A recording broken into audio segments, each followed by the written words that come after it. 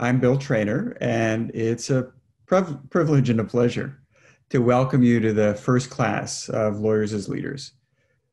Since we started to think about this course in March, excitement has been growing incredibly.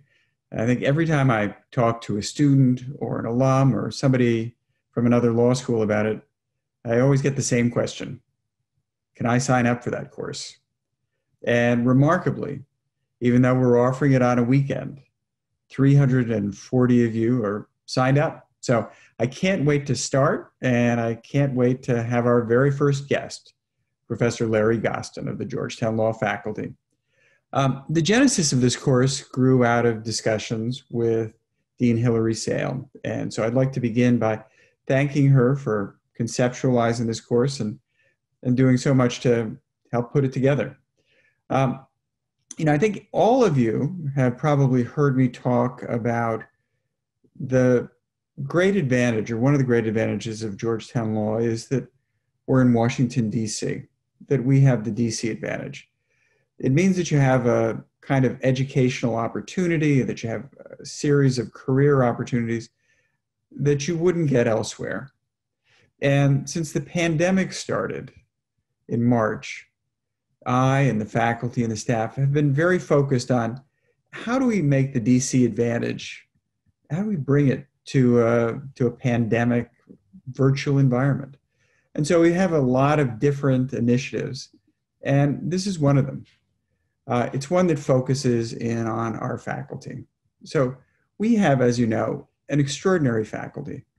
So many people come to Georgetown Law because at Georgetown, in Washington, D.C., they have an opportunity to shape the dialogue, the national dialogue, the international dialogue, and to make change in a way that they wouldn't anywhere else. And, I'm aware of that when I talk to them. I'm aware of it every time I turn on the TV or look at the newspaper, the way in which our faculty is really shaping the dialogue about the major issues in the day. So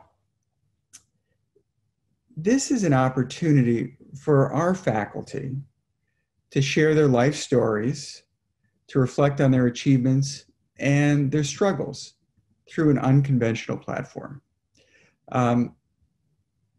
Now, I have to say, at the very start, as I was reflecting on it this morning, this is an unconventional class, not just because it's a virtual class, but because of its subject. Normally in a law school class, faculty is teaching you about a specific subject. It's teaching you about contracts or constitutional law or appellate litigation or criminal procedure. The focus is always on an area of the law. This, however, is a different kind of class. It's a class where faculty are not focused on a specific area of the law, but on their careers, what they've hoped to achieve, what they've done and failed to do, and what they've learned along the way. And through your questions and through your reflection paper, you'll be part of that dialogue with them.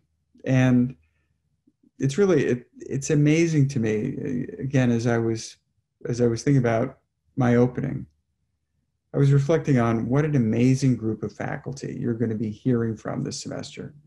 We're going to be starting with Larry Gostin, and Professor Gostin will be discussing the great coronavirus pandemic. You'll then hear from Neil Katyal, who will be talking about the Guantanamo litigation and his epic Supreme Court argument in Hamdan. Paul Butler will talk about his book, Chokehold, Policing Black Men, and he'll be asking the question, lawyers are good at getting reform, but what about when reform is not enough? Vic Nurse, who worked as Vice President Biden's counsel, will reflect on the life of the legal nerd from the Senate to the White House. Randy Barnett, who has so profoundly shaped constitutional law, will talk about the relevance of anti-slavery constitutionalism for modern constitutional law. Rosa Brooks will talk about preparing for the presidential election and potential transition disruptions. Professor Peter Edelman, who's been an important voice in national politics since he was a top aide for Bobby Kennedy, We'll talk about the election. And we'll close with Professor Chris Henning. We'll talk about her work at Georgetown and nationally, focusing on the subject policing race and adolescence. It's an extraordinary group, diverse in their politics, diverse in their areas of expertise. And one of my goals in the course is to show that even if we don't agree, even when we don't agree, we can learn from each other. So now, in terms of kind of my larger goals for the course, what our educational outcomes should be, I look forward to our learning how leaders fix goals and create building blocks towards achievements, how the interplay between law and norms shapes our leadership goals, how our leadership choices and ethical values can impact the lives of others in big and small ways.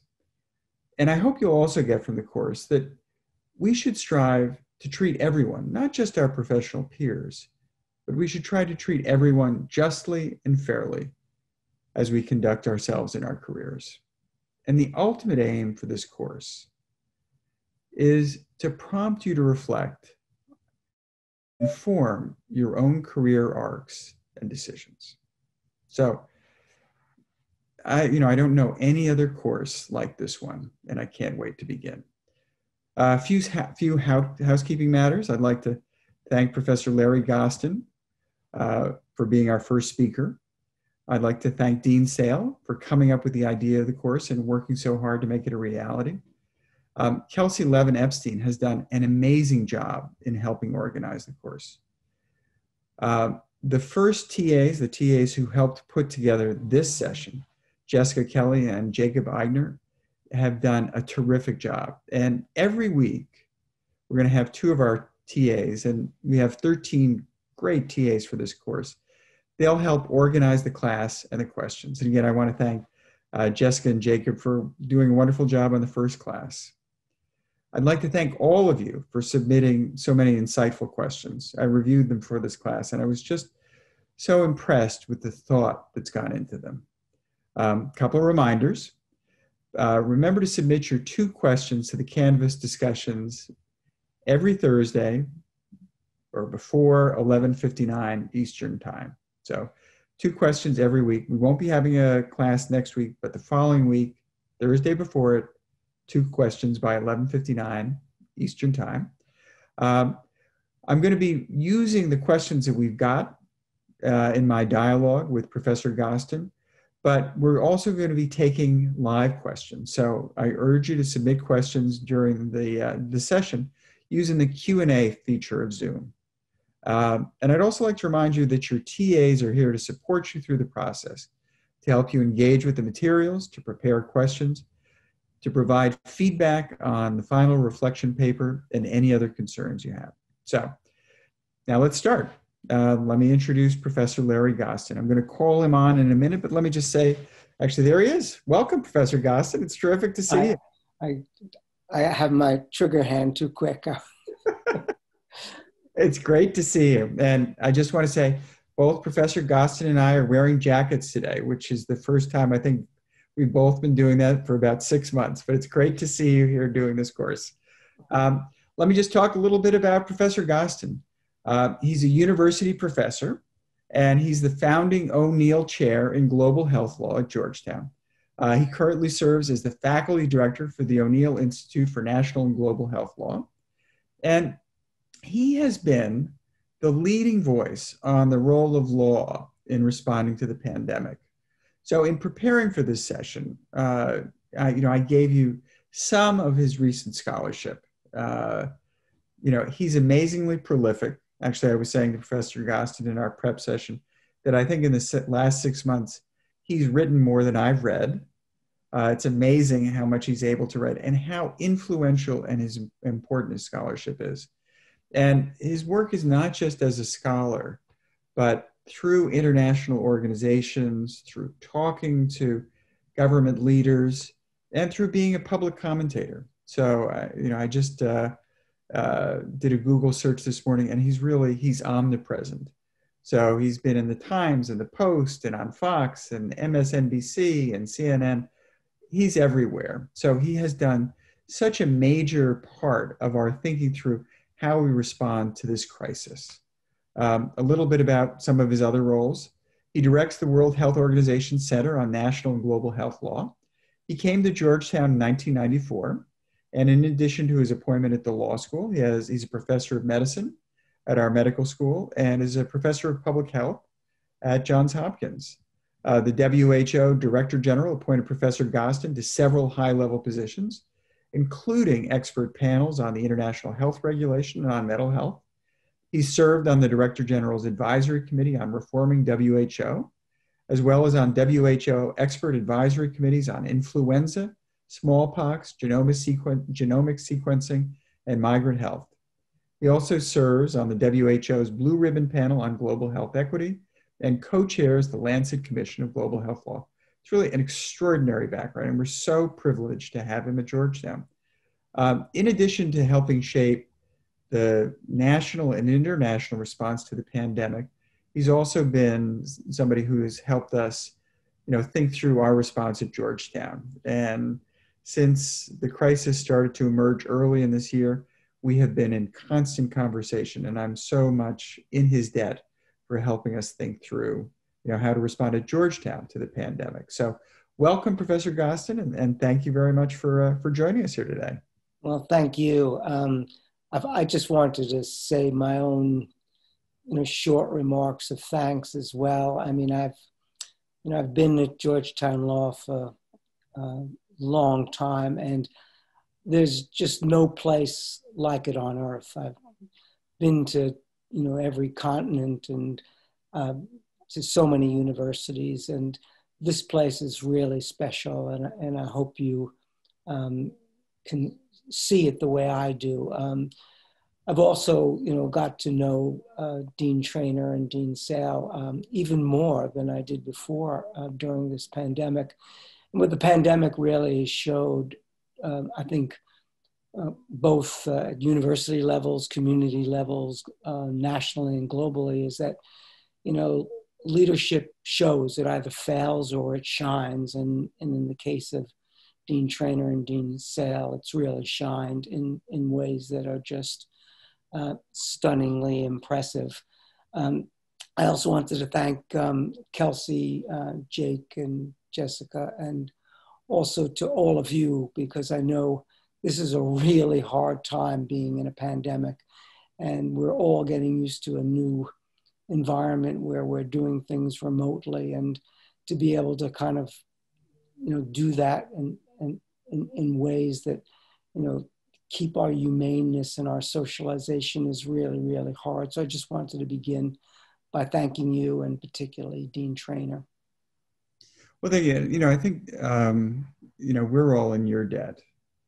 And I think, one of the things that has been very important to me is what you just highlighted, that, in this very challenging time, focusing in on humanity and what we do as people. And that's really been a guide. And that's, one of the reasons why we have this course. We're really kind of stepping out of our normal role as academics, rather than focusing in on a subject. We're thinking through, what we do and what our students can do, in their careers and as people. So that's why I think this is really going to be a very important conversation. So let me just step back. So would you talk a little bit, Professor Gostin, about your role at Georgetown Law? Sure. Well, partly I'm a garden variety professor. I teach, I direct the O'Neill Institute.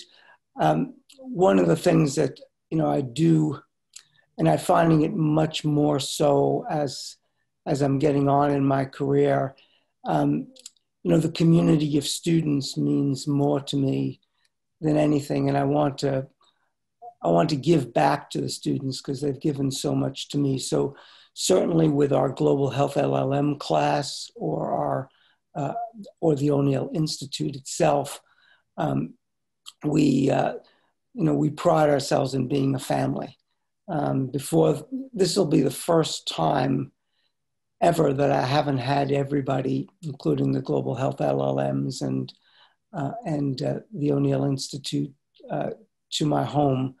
We always come. We have a 6-mile walk to Great Falls National Park, and then come back and get a healthy brunch. A lot of it I make, and I miss that terribly. But student well-being, student health is becoming more and more important to me as I think about how I can give back to this incredible community. So, I mean, that's a very good point. Are there certain things that you would, as we're starting to advise students, that you would have them think about in terms of their health and well-being? Yeah, I mean, I was thinking we are going to get into that later, but I mean, it's actually a good place to start. My dad he died at 102, and at his funeral, something like 20 great grandchildren that he had all thought that they were the most special. But he would say, when he took them to a museum, the very first thing he would do is go to the cafe, get a cup of tea or coffee and a piece of cake. And he said, well, we should really start with that, because isn't that what we're really here for? And then he would go to the exhibit. So what's our piece of cake? Unfortunately, it's not cake. It's something a lot healthier than that. But I think if the important thing in all of your lives, I would think, is first, maintain your own mental and physical health. You don't do it to live long. You do it to live well and happy and vigorously. So you do that not by, going on a diet, but living your life in a way that's conducive to that. Because when you're physically healthy and mentally healthy, you can give so much. You can give to your family, your community, your job, and your world. And so I think that living a good life to me is being healthy, caring about the health and the well-being of the people that are around you, and then making some difference in the world according to what your passions and your values are. But it is part of the Jesuit spirit.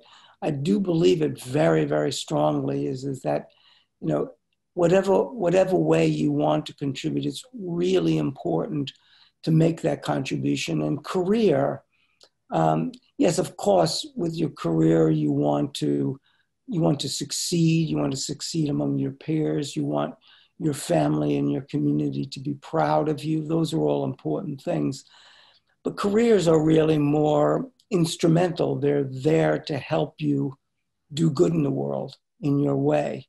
And so when you focus on careers, remember that, and also remember, the importance of, what you want to do. For me, it's been health and justice, which is something that Dean Treanor and I think are going to be talking about. But those are the things that are important. And maybe later on we can drill down and talk a little bit more about, what does it take to lead a healthy life? One of the greatest joys I have at Georgetown is, if I may, called the Dean Bill. Bill and I would, go to lunch, and we just kind of talk about life and health and family. And it's lovely. And I hope today we can replicate a little bit of that. That's our goal. That's our goal. I hope we can. And so we'll go back and talk about kind of the larger framework of, your thoughts on, people's life choices and what their goals are. But let me go back. So how did you get interested in law? What made you decide law as a career?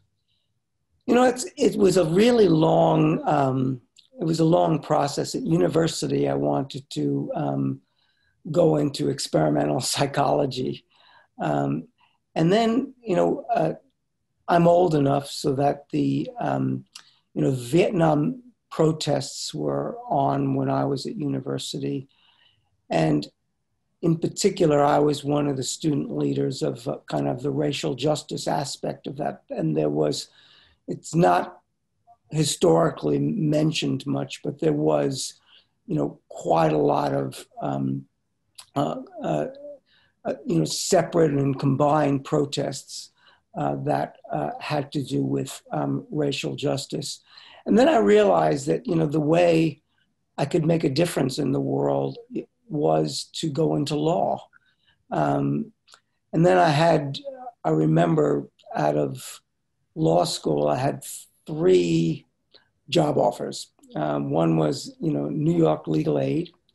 The other was a Wall Street, white shoe firm. And the third was a Fulbright and Marshall and Rhodes scholarship to the United Kingdom. I decided to go to the UK. And that was, I spent the next 15 years there. My kids were born there. My wife is from England. And I have a whole nother life there. For example, I was the head of the National Association for Mental Health there. Most people don't know that was my first love, was mental health. I was actually the head of the British ACLU, which is called the National Council of Civil Liberties. I led the independent inquiry into the miners' dispute, which is the greatest social disruption in modern history in the UK and probably Europe. So it was a very formative time of my life before I came back to the United States, and really didn't start in kind of, public and global health and until I returned to the U.S. So let me go back. So what made you, so you have three very different career paths coming out of law school. Yeah. Why did you go to the UK? What made you decide that was the path for you? Well, when you're young and you're just out of law school, you don't, you have to just go. For me, I just went with my heart. I yearned adventure, and I wanted to go out and make my way in the world. And so I really did want to go to the New York legal aid because, that was very much part of my heart. I only applied for the Wall Street firm because all my colleagues were doing it. So I never really considered wanting to do that. I've never been motivated by money, still not. And then just, going to the UK. I mean, I just remember, getting there and just my eyes popping out of my head. And living in other countries for me, and I've lived in several, not as long as I did in the UK, but in several, is really, was very expanding for me and eye-opening, and to kind of lead major, nonprofits in the UK, it was great. I ended up, going to Downing Street, having tussles and things with Margaret Thatcher, and on my board at the National Council of Civil Liberties. These are not names you would know here in the United States, but they're all household names, Tony Wedgwood, Ben, Neil Kinnock, the head of miners, the head of the miners union, things like that. I mean, it was really, for an American to be exposed to all that was something that was incredible. And I think, I'm not sure, Bill, whether you sent this around, but I wrote my autobiography called From a Civil Libertarian to a Sanitarian, about my journey from, civil liberties all the way through to a sanitarian. And basically it's, I used to ask the question, what as a rights-bearing person, what does government and everyone owe me? And now I ask another kind of question, and I ask others to ask this question, what do I owe to my community, to my family, to my country, to my world, to achieve the common good and the collective public goods? Those, to me, it's kind of missing in much of America when we're so focused on I and we're not really thinking about, community and our social embeddedness with one another. It's really very important. So what caused the change? So I mean, I guess, as you go through your career path, there are two things that really hit me. One is that you've consistently chosen what's really the path less traveled, right? Yeah. So mental health, then AIDS, then public health, now global health. That consistently you've set out on a path who's haven't been following. And then, this shift from focusing on civil liberties to focus on the common good. What was that a shift? What led to it? It was a shift. I mean, first of all, you're right. I did, I've always believed in the path less traveled. There's so many people in my field, for example, that look at, they're important questions, but to me, they're small questions, the doctor-patient relationship, informed consent, things like that, or even, new technologies like, at the time, surrogacy or genetic sequencing now. So I like to think of big problems that affect the world, but I also don't want to be in a field that everyone else is in. And so I started in mental health. There were very, very few people. My very first formative experience was being as part of a Justice Department study, an inmate in a hospital for the criminally insane. That was really, life-changing. It still is. I could explain why. Actually, let me just stop you. Would you explain why? Talk about that. I mean, I think unless you've experienced the sheer terror and the sheer deprivation of being in, what was called a total institution, where you had, nobody saw you, you were feared, you were in fear, where you had, there's no toilets, toilet paper, things in life. And, I ended up just looking out the window, like as if I were a mental patient, just shaking like this. Now, I can go into any institution. So for example, subsequently I led the National Academy of Sciences expert commission on prison health. Well, I can go into a prison or a mental hospital or a nursing home and actually notice things and see things that other people can't, that you can just see the deprivation, or you can see a good place. Some places are good. But I think it was to experience that, and also not even knowing if I would get out, because I wasn't supposed to say that, I was supposed to be in the institution being assessed for my competency for an alleged rape. And I found out that the only way I could get out was literally finally saying that I was mentally ill and I did do the rape, even though I was neither. So it's just,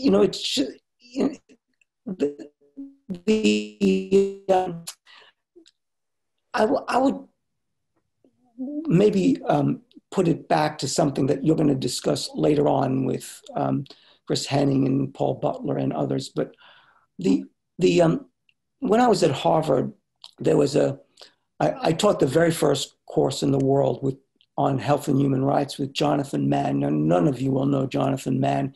He died in the Swiss Air disaster many, many years ago. And actually his daughters went to Georgetown, one went to the law school. He had this, theory before he died. He was hugely respected, that the founder of the health and human rights movement, about dignity violations. And we do these, experiments with students.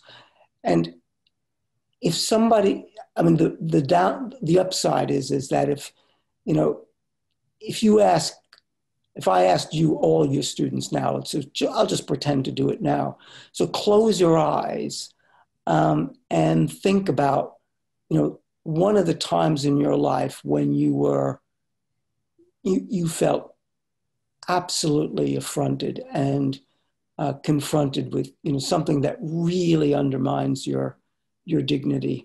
And then we then have a conversation about it, and these students would just be crying. It really brings a visceral feeling out. But then you remind them of how most of them have been very, very fortunate all their lives. What about somebody who wakes up every day from their childhood through adulthood, and they suffer compound dignity violations? It's all part of their lives. Kind of makes you think how, critically important it is to be good to other people and to have other people be good to you. So if you want to do well in your life, there might be just two simple things I might say. One is be good to everyone, not just people who, you think of as your equal or your superior, but be good to everyone.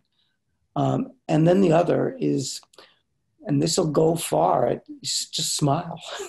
When you're not just, if you're in a job interview or you're with a friend or you're having a coffee, smiling goes a long way. So are these life lessons, how did you derive them? Was it from your upbringing? Was it from your life experience afterwards? I don't know. I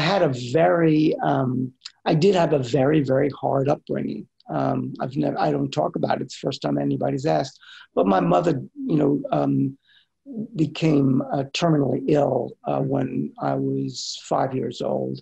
And it took, about 10, 15 years of agonizing death, and as a small child having to try to cope with that. And I won't give, lurid details. And we were, very, very poor, very, very poor growing up. And I was depressed.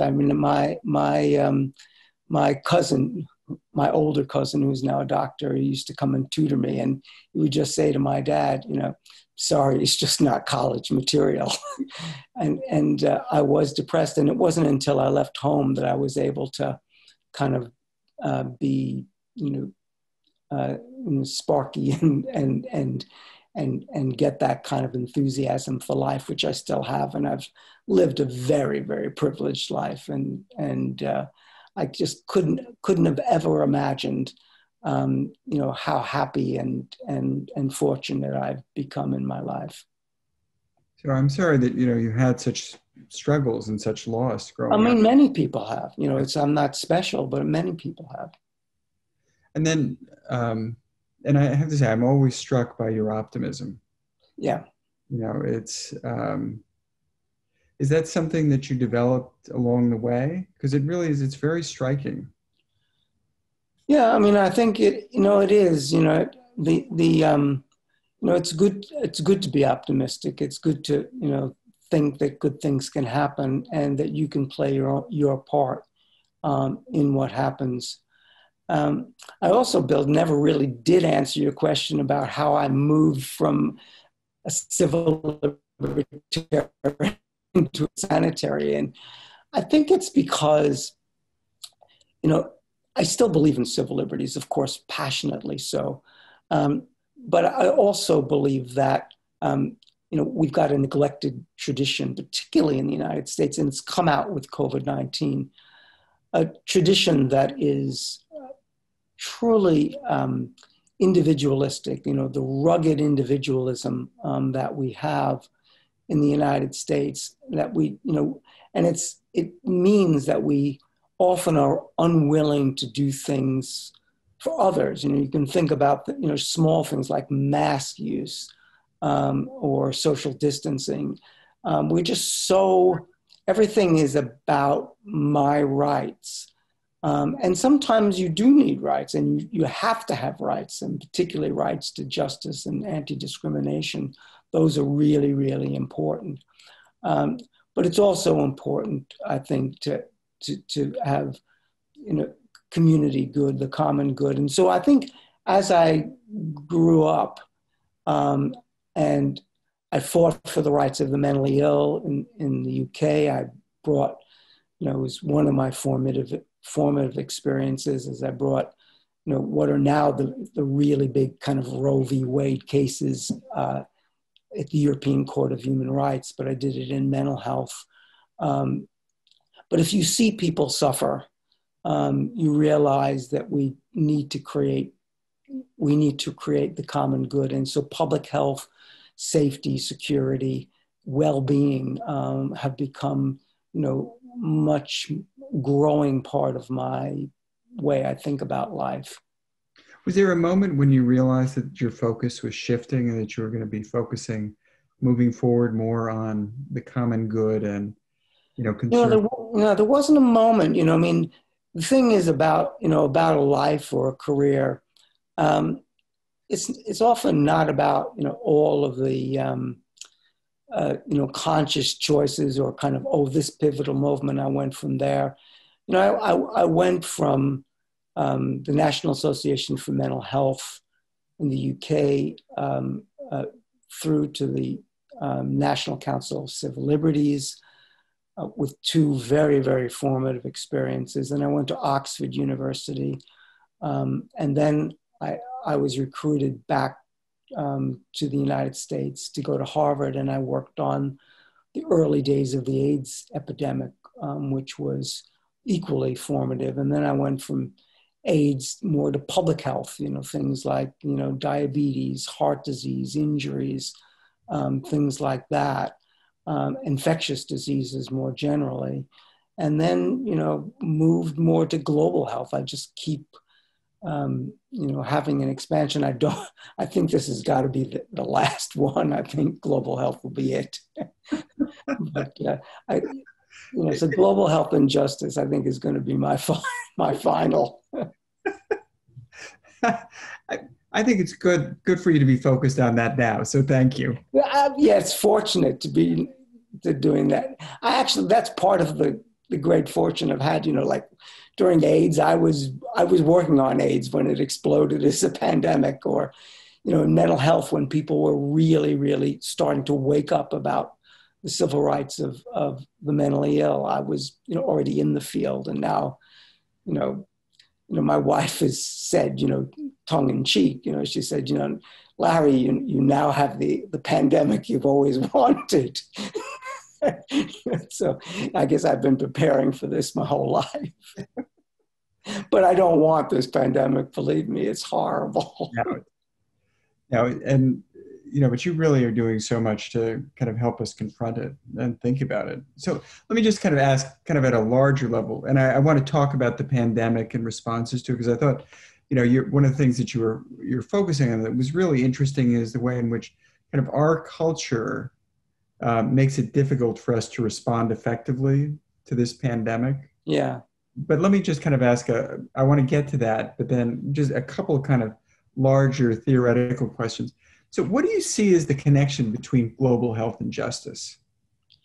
Yeah, I mean, a lot of people now talk about global health justice. And it occurred to me, and I just wrote a long article in the Georgetown Law Journal in the current issue about this. For me, I call it global health with justice, because you can have global health, and in fact we do. If you define global health as ever advancing indicators of human health around the world. And so if you look at that in the last 10 years, this is something that Bill Gates talks about quite a lot. If you look at, you really see enormous progress. Absolute poverty is down. And this is all before COVID. COVID's changing a few of these things, but absolute poverty is down. Longevity is skyrocketing in places like sub-Saharan Africa and other parts of the world. If you look at maternal mortality or under 5 deaths, also we're doing well. Malaria, TB, AIDS, you've got enormous progress being made. We've eradicated smallpox. We're on the verge of eradicating polio. The last case of wild polio in Africa was just it was declared over in Africa just a week or two ago.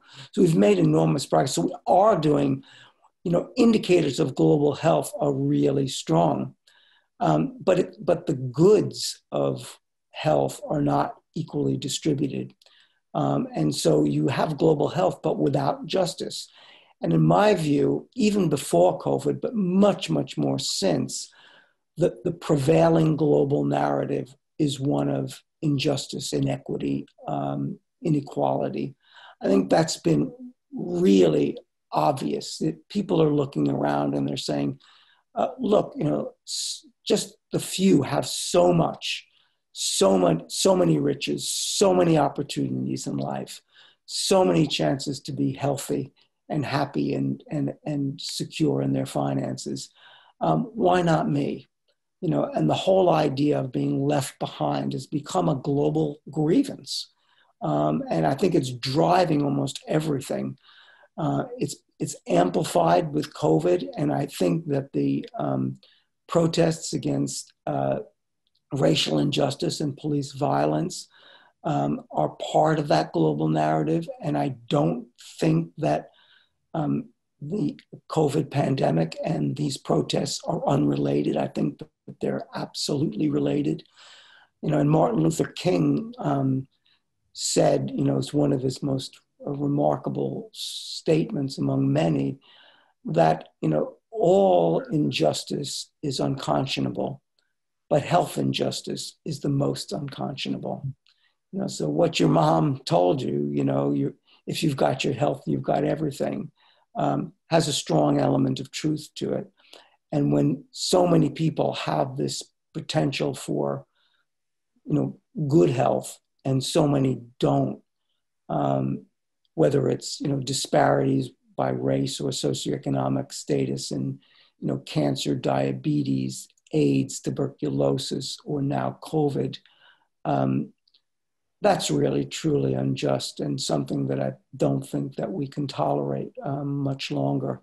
And so I do think that that is, crucial. So you need global health and justice. You can also have justice without global health. You could have, a flat curve, equally distributed or equitably distributed health, but at a low level. You really want both. You have to fight both for ever advancing outcomes in health, but also equitable, fair distribution. This is going to become a huge issue with vaccines, for example. Our own country is the worst violator, but we're not the only one. Even Canada, China, UK, other parts of Europe, we're now buying out all the stocks of vaccines with advanced purchases. And in the United States case, we're not joining the World Health Organization-led COVAX, which is intended to equitably distribute vaccines around the world. So you could imagine what will happen if, people are dying in their tens of millions in sub-Saharan Africa or the Middle East. People in Europe and the United States and China are healthy. The sense of injustice, the outrage, I think will be, pouring over, and we're doing nothing about it, and we're thinking about nothing about it, other than our own population. I think this is a disaster that, we're going to have to confront. So and actually one of the very common student questions was about this. So how should the vaccine be allocated? Yeah, I mean, the vaccine should be allocated in any given country like the United States, based upon need and the potential for good. So the first use of the vaccine would be twofold. I mean, I think one would be, essential workers, people that, keep our community working, health workers, essential workers, sanitation, firefighters, others that really kind of we need to keep our society functioning. The other is a public health function. That is, sometimes if you've got a cluster of infections, you might want to do a ring vaccine. That's what we did very successfully, for example, in Ebola, to try to put a ring around these kinds of clusters. And we do that with measles and other vaccine preventable diseases. But what is, yeah. you talk about what that means? Yeah, it just means that, let's say you've got an outbreak, a cluster of cases. So let's say we got COVID-19 under control. And we get it under control and we're able to then do what we should have done right at the beginning is really get very aggressive with it. If you act early and aggressively, it seems to be the only formula that works. And so you'd have to have a very, very strong program of surveillance and other testing so that you could identify cases and also identify outbreaks as they come. So as soon as you get an outbreak or a cluster, you vaccinate everybody in that cluster and the geographic ring around the outbreak to prevent it from spreading. So an analogy might be, if you've got floodwaters and you build a barrier, to contain it, and that's what a ring vaccination is. So within the United States, we should prioritize. Yeah, that, and then the next would be based upon need. Yes, it would be essential workers, public health, essential vital functions like ring vaccination. And then it's, people who need it most, the vulnerable, the elderly, people with pre-existing conditions.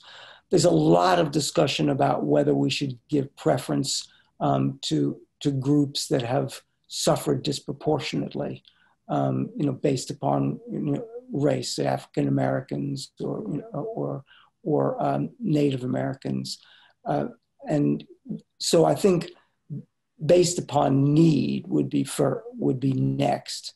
And then after that, you slowly roll it out to a wider population. Unfortunately, I think it's going to be exactly the opposite of all that, because I think, the well-off will absolutely have access to this vaccine first and foremost.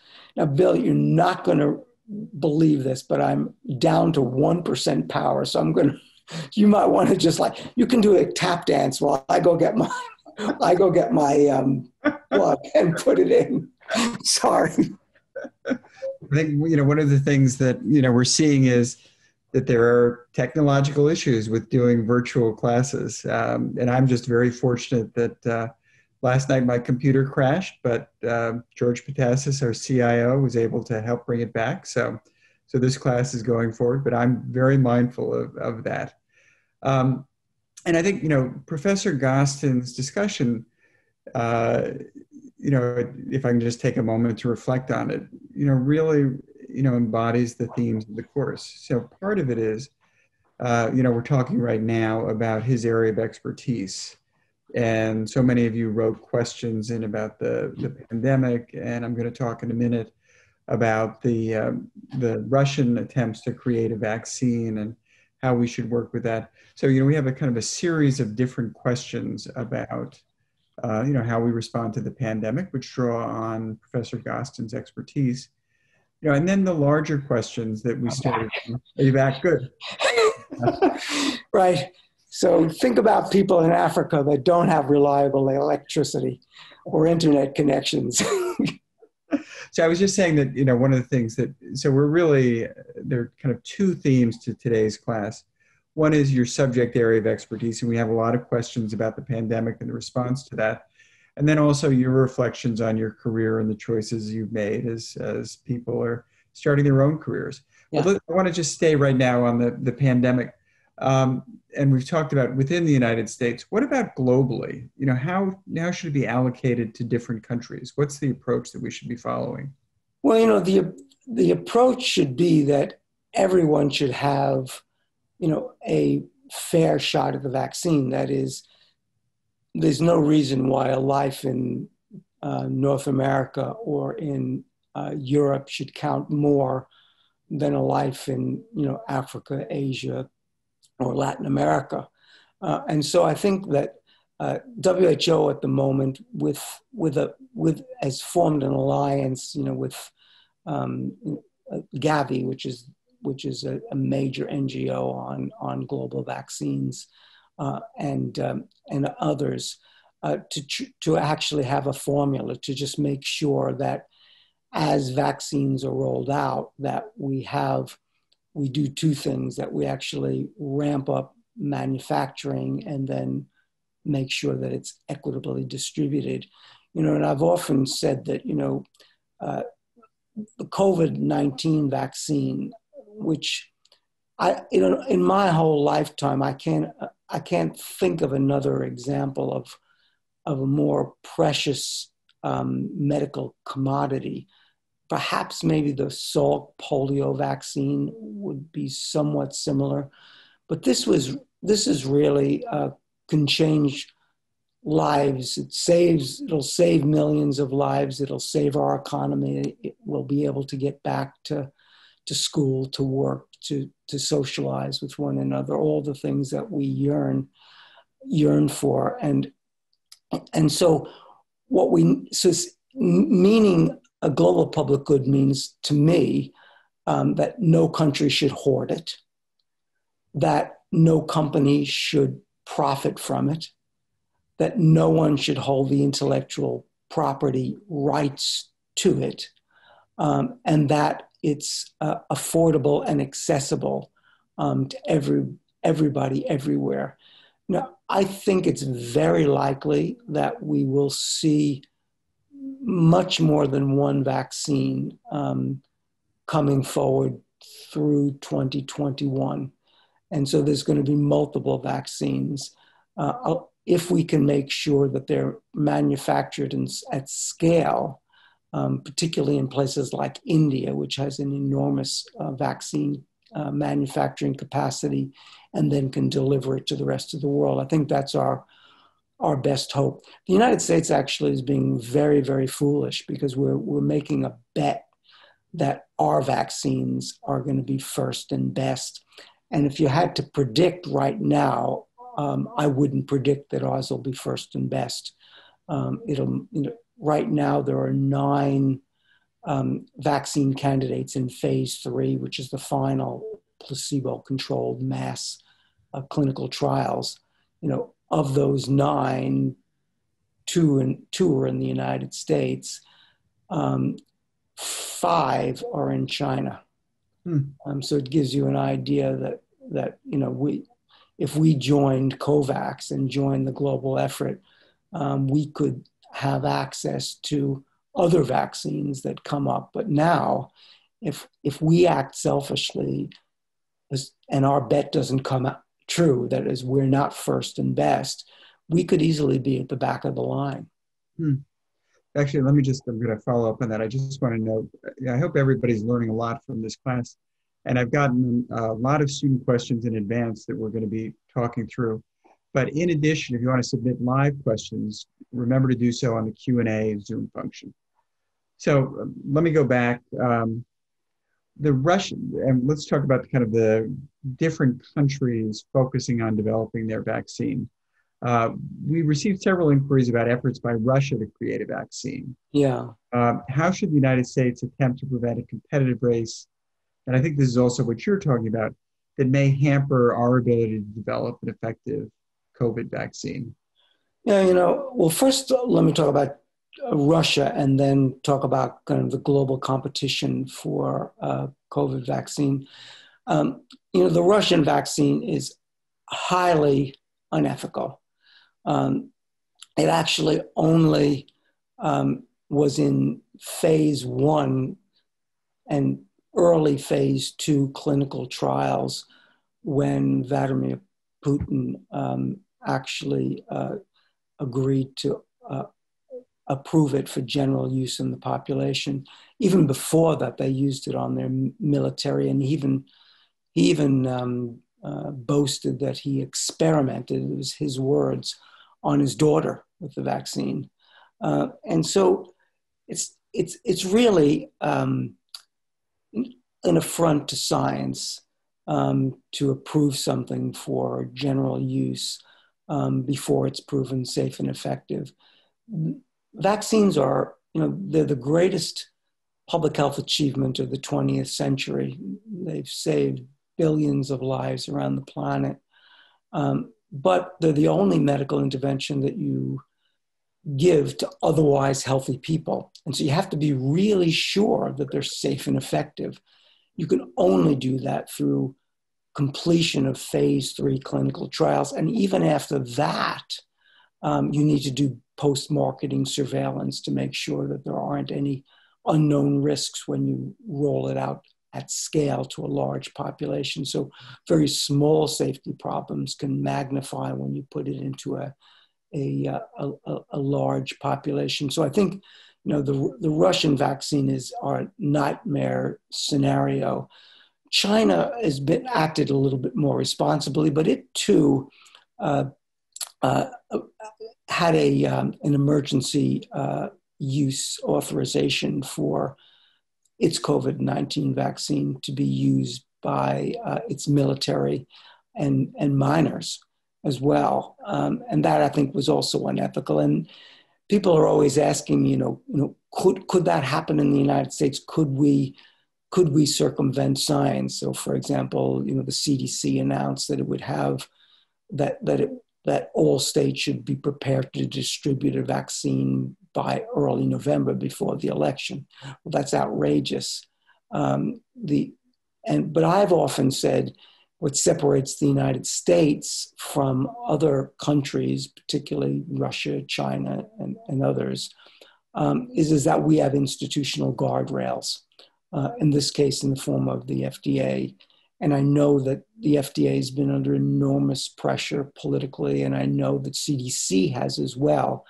But knowing the FDA as well as I do, knowing CDC as well as I do, I have high confidence that those agencies will bend, but they won't break. So I do believe what FDA center directors have said, and they just put out an op-ed on this, that they will not, under any circumstances, yield to political pressure. And I do believe that, and it would be a very sad day in America if that weren't the case. So, but you think the guardrails will hold, and that whenever a vaccine is available, it'll be safe?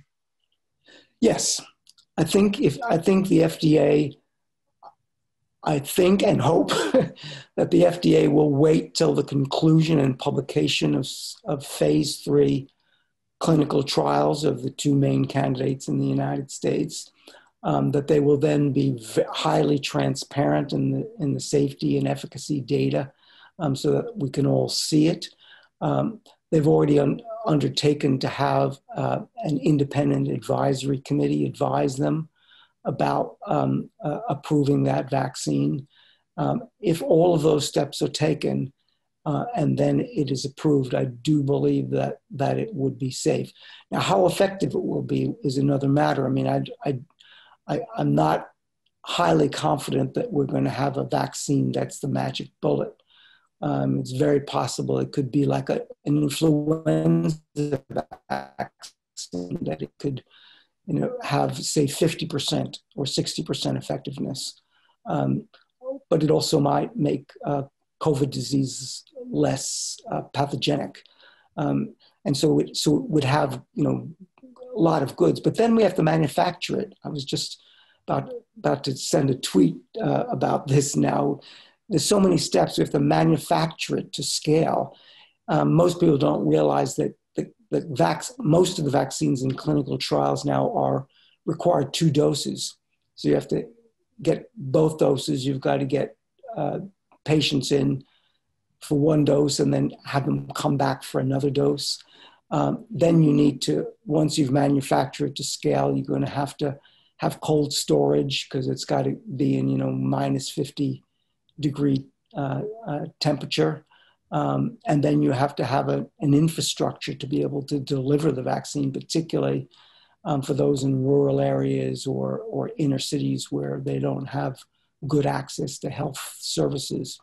So there's a lot of steps that we need to take, which is why I think most of us are thinking we're not going to have a major impact of a vaccine in the United States until midsummer 2021.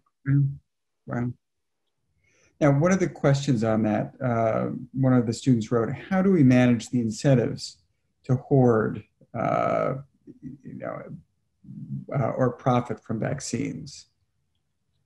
Yeah, I mean, a lot of the companies have acted pretty well. A lot of the companies have said two things. One, the chief executive officers of the major pharmaceutical companies recently, about a week ago, came out with a statement, promising not to ask the FDA for approval of their vaccine until it finished phase 3 clinical trials. It's very sad that, you have the private sector that doesn't particularly have a good reputation having to, feeling the need to do that when they're under political pressure to act more quickly. So that's, that's the first thing. And then the next is you're going to have to get enough people to believe that it's safe and to actually, take the vaccine. Right now, there, something like 30% of the American public would take the vaccine right away. The rest of them would wait because they're not sure. And that could be a big problem. If you want to get so-called herd immunity or community immunity, you need to get a large threshold of our population being able to do that. So you've got a lot of steps to get through. So would you urge people to take the vaccine when it's... Yes, I would. I would. I mean, I did tweet once saying that I'd have to think twice, because I was really worried about the FDA at the time. Yes, I think I would get it. The only concern I have is doing this post-market surveillance, making sure. And so it's always, if you wanted to be absolutely safe, it's always better to wait. But I think given the urgency of this pandemic, and given the risk to your health and safety, yes, I would absolutely urge everyone to get it. So was it during the Ford administration? Was it the swine flu vaccine? It was, yeah. So and that was disastrous. Yeah. You want to talk about that and what's changed? Yeah, I mean, that was a vaccine that was rushed through. Not as fast as we're doing this one, but basically Gerald Ford ran a mass vaccination campaign for the entire population. And that mass campaign ended up causing Epstein-Barr syndrome, a kind of chronic fatigue syndrome, which hadn't really been noticed very much in clinical trials, but once it started to roll out at scale, it could see it. So there was, the National Academy of Sciences and Harvard did a study that kind of the classic example of how, a vaccine strategy can go wrong. And the presidential historians say that the singular reason that President Ford was not reelected was because of his swine flu vaccine campaign, which ended up disastrously. And we've seen it in other places. So for example, in the Philippines, this is the most recent example, there was a large rollout of the dengue vaccine, which is a pretty effective vaccine. But it turned out, and I won't get into the technical details, but it turned out that for certain children who are getting the vaccine, if they had already had another strain of dengue, and there are several strains, about 5 strains of dengue, the vaccine caused the dengue fever to be much worse, not better. And that's another worry that we have with the COVID vaccine. That's why you need to really be sure. Now, shifting from the vaccine to masks and social distancing. We had several questions about forcing compliance with social distancing and masking. Is aggressive enforcement of social and criminal liability an effective solution to force compliance with these important behaviors? Yeah, I mean, it's kind of a dual question, if I can kind of tease it out. I mean, I had an article in JAMA, calling for a national vaccine mandate, but we were against the idea of the federal government imposing that mandate, but rather thought it would be more like seatbelts or age 21 drinking age, where there's a famous Supreme Court case that where the Supreme Court said that what the federal government could do is condition a certain amount of funding on states' agreement to adopt a national standard, but there would be state rules. And so I think that that's a smart way to try to kind of have some kind of a national policy. But I've always been against the idea of very aggressive, punitive enforcement of any public health measure. And we actually recently, Bill, just were talking about this in the Public Health Advisory Group for Georgetown University and President DeGioia, where basically the idea of shaming and blaming students for violating Georgetown rules was not a good idea. But what we needed to do is we have to get students to be part of the solution, that make them all feel that they have a stake in it for themselves and their fellow students. So I don't like these kinds of very aggressive measures. I never liked them with HIV or TB or any of those. I think you get a backlash, and so I prefer a softer approach if possible. So how do you get people to wear masks? If you're not going to have civil or criminal mandates or, talking. Yeah. I mean, we have a problem in the United States because, if you look at most other countries around the world, and certainly all those that have done well, masks are, they're not a political symbol. They're not a symbol of freedom or anything like that. They're just something that the public does. And the way they work is because two things. One, the public, understands the importance of common goods, and they're not always just about their own rights. But the other is that there's been consistent, clear messaging by public health authorities and by political leaders. If you look at Germany, Merkel has been, absolutely clear about the importance of social distancing, masking, and things like that. She supported her science advisors, and so we've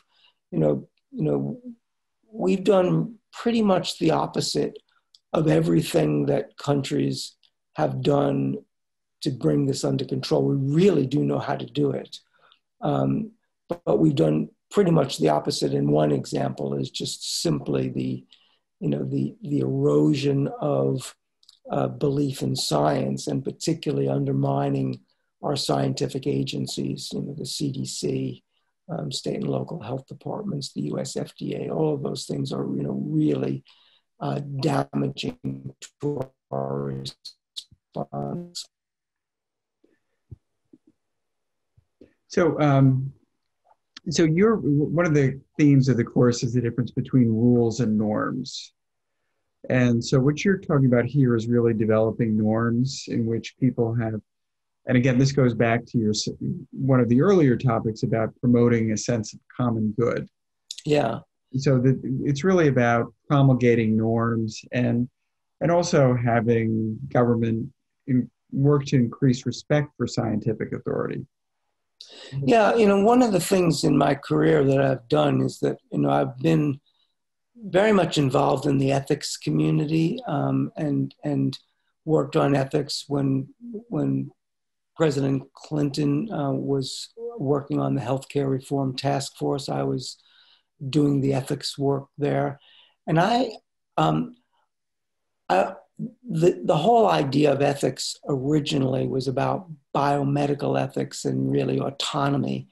And I kind of helped found the field called public health ethics, which kind of looks at the common good, and that, so I don't have like there isn't a clear dividing line about when it's ethical to do one thing, when it's ethical to do another. I use a formula that's very common sense. Basically, it says, how much are we asking you to do for the public? So it matters to me. If you're putting somebody in, depriving them of their liberty, or you're making them lose their privacy, so they lose their job, they're embarrassed. Those things matter a lot to me. But asking somebody to wear a mask is a very, very little thing to ask. And so the effect on autonomy is very low, but the benefit to the whole population is high.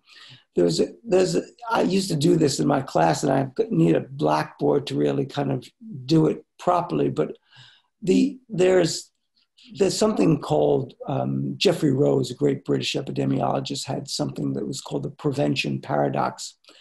And the truth is that there are a lot of things, little things that public health asks you to do that truly, we try to trick you into thinking you're doing it for yourself, but in fact, you're doing it for everyone. And so, we say, wear a seatbelt. The truth is, if you go a very short distance, wearing a seatbelt is very unlikely to matter. But on a population basis, it makes a huge difference. Same thing with a mask. Wearing a mask probably isn't going to stop you from getting COVID when you otherwise would, or might help. But if everyone wears a mask, we're all safer. And so, thinking about ethics in terms of, how much am I asking you to do, and how much good will it do if we all do it, seems to be, a good, normative ethical rule that doesn't really, it's not dogma that says that civil liberties always win or that public health always wins.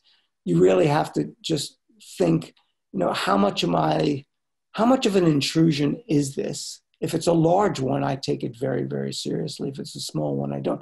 It's funny because when I do my scholarship, I sometimes ask people, what do I get the most hate mail about, and even death threats. And most people would say when I write on abortion or gun control, and I do get a lot of nasty mail and phone calls when that happens. But the most ever was when I argued in favor of Michael Bloomberg's soda portion rule. And so really people were only being asked, to have a smaller portion of soda. And if they wanted a bigger portion, they just had to buy two. Is that really asking too much? And, so that's kind of how I think about, the kind of, I often say good science equals good ethics equals good law. And they have norms that go along with those three. So should jurisdictions have rules mandating wearing masks because it's not much of an incursion? Well, the thing is that jurisdiction, to me, if you look at things that we need to get people to wear a seatbelt, wear a mask, get a vaccine, even a measles vaccine. And so for me, the very first question is how do we actually get the most people to do it? So I don't start with a mandate, but sometimes mandates actually empirically do work. So with childhood diseases, we require every student to get the full complement of vaccine preventable diseases before going into school or nursery or preschool. That turns out that it's actually been very, very effective. And states like California that have actually gone full hog with their mandates, that is that they don't have any religious or philosophical exceptions, have done well. So the question is really one more empirical. If a mandate would actually help, I'm in favor of it. But if it's going to cause a backlash, will make people feel more affronted, more, feeling worse, then I would try other ways. And I would certainly start with a mass vaccine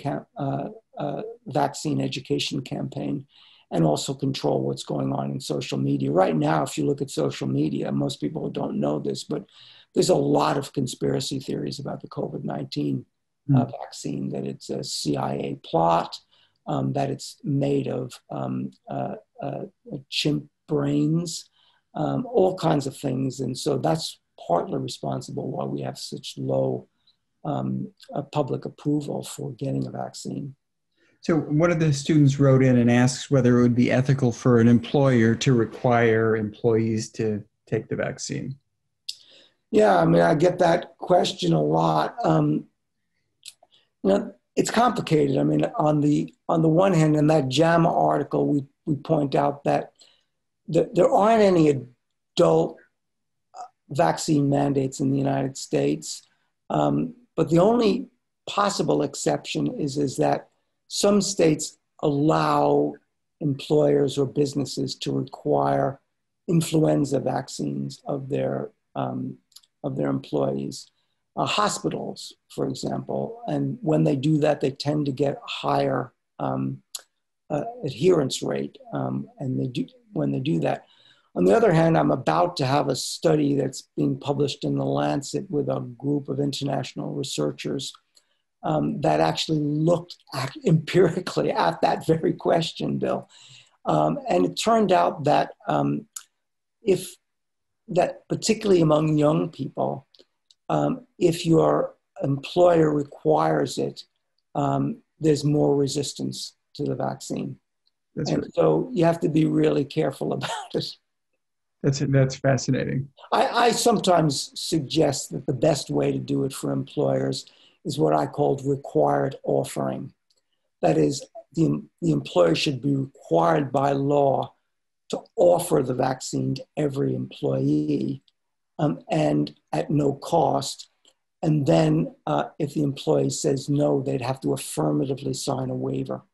Most people won't do that. And so it's kind of what Cass Sunstein calls a nudge. It's kind of pushing somebody gently in the right direction.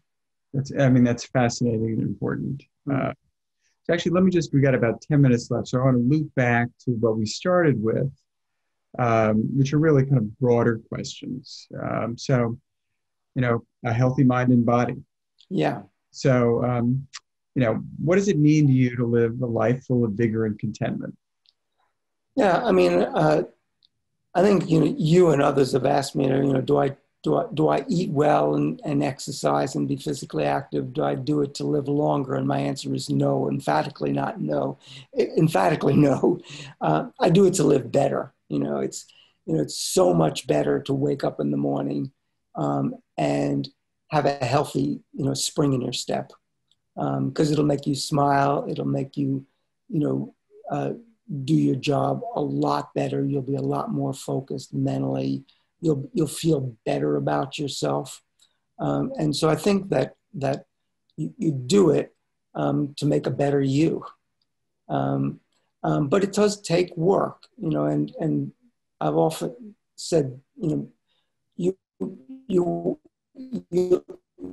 need to do 3 or 4 things, and it's not easy.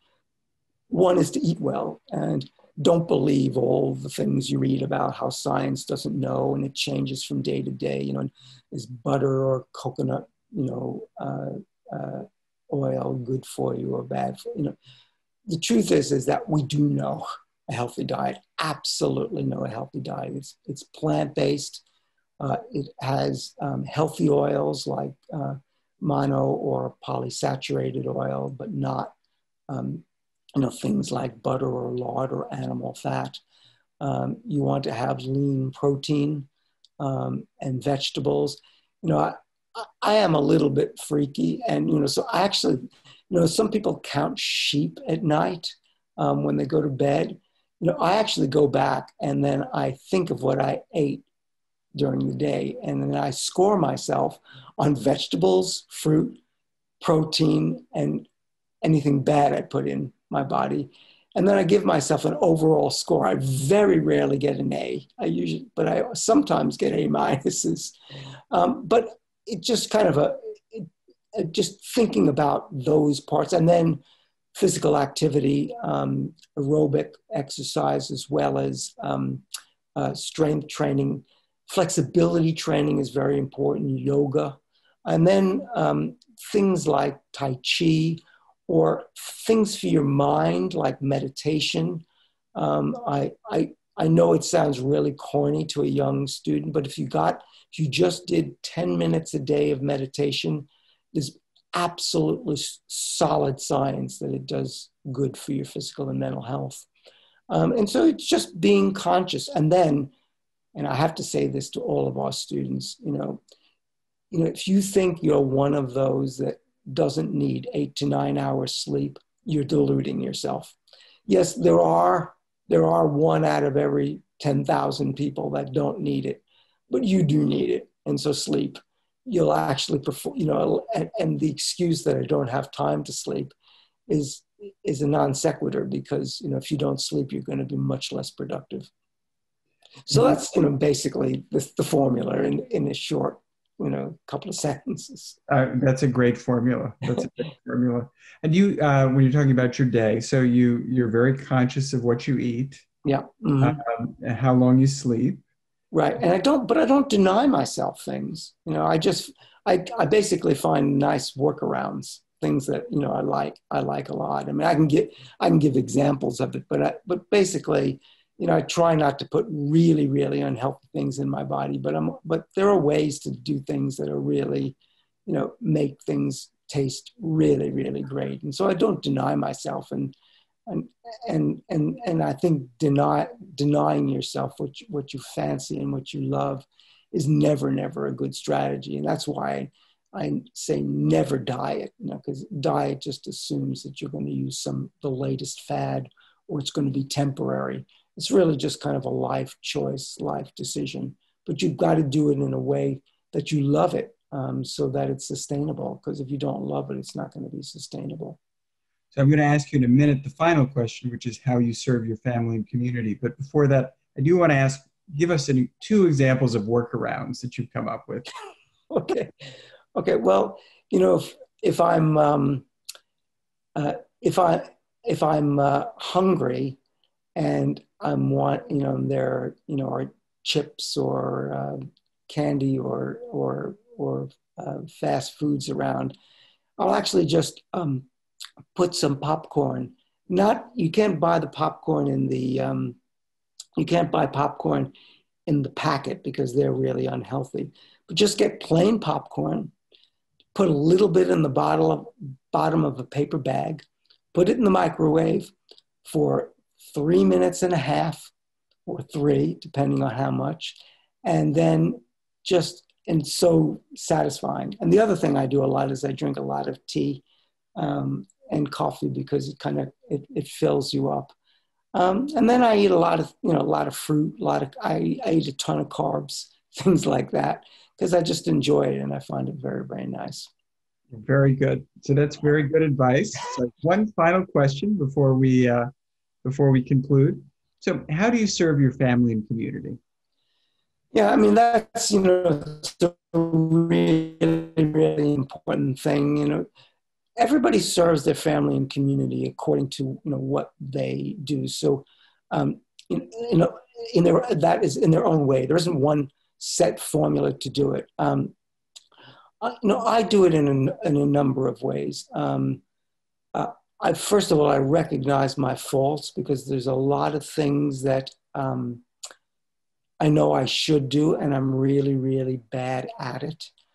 So one of the things that I kind of left out of the healthy list is probably the thing that is the most important, but I can't do it. I'm not really social, so being a social animal, having a knitting club, a book club, going to a class, or a church or a synagogue or a mosque. Those actually are quite good for your health. I never ever done that, but I make it in my own contribution. I try to make sure that the people around me are living and eating well. I know that at Georgetown Law, with the people that work with me, I mentor them, and sometimes I'll come in and I'll ask them, what have you had for breakfast, and they hide their donuts under the table, but I talk to them about their problems. I like to mentor and nurture students. I love my family, and I tell them how proud I am of them all the time. So I just try to do it in little ways, and then in my bigger ways, I try to fight for health and justice, which I think are two of the values that mean most to me, and so I fight for that in many different realms. Well, what inspiring thoughts to conclude, and really, thank you for all you've done in your career. So we're about at the hour. I'd like to thank everybody who made this possible. So Jake Eibner, Jessica Kelly, fabulous work in preparing for this class. Kelsey Levin Epstein, really terrific help in organizing. Jonathan and Kyle from our AV team came in on the weekend. Dean Sale, thank you for thinking about this course and helping us put this together. And Professor Gostin, I admire you so much. You're such an inspiration. And it was great to be able to spend an hour and a half listening and talking to you about the pandemic and what it means to lead a good life and how to lead. So thank you very much. And thank you everyone for being part of this class. So at this challenging time, thank you for joining us. Stay well, and we'll see you in a couple of weeks. But again, a big round of applause, even though we're on webinar, for Professor Gostin. I'll just wave. Thank you. It's such a pleasure and privilege and joy to do this, Bill. I can't tell you how much I admire you and the Georgetown Law community. Very good. Well, thank you so much, Professor Gostin. Thank you all, and we'll see you in a couple of weeks. Take care. Bye.